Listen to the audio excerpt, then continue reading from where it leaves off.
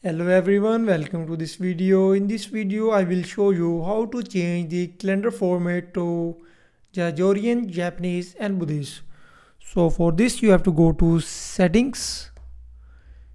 In settings you have to go to general, and in general you can find the option of language and region.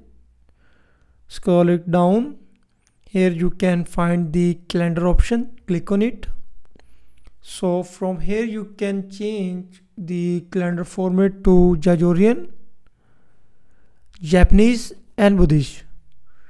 So that's how you can change the calendar format to Gregorian, Japanese and Buddhist in your iPhone 16 Pro Max. So that's all for this video. Thanks for watching.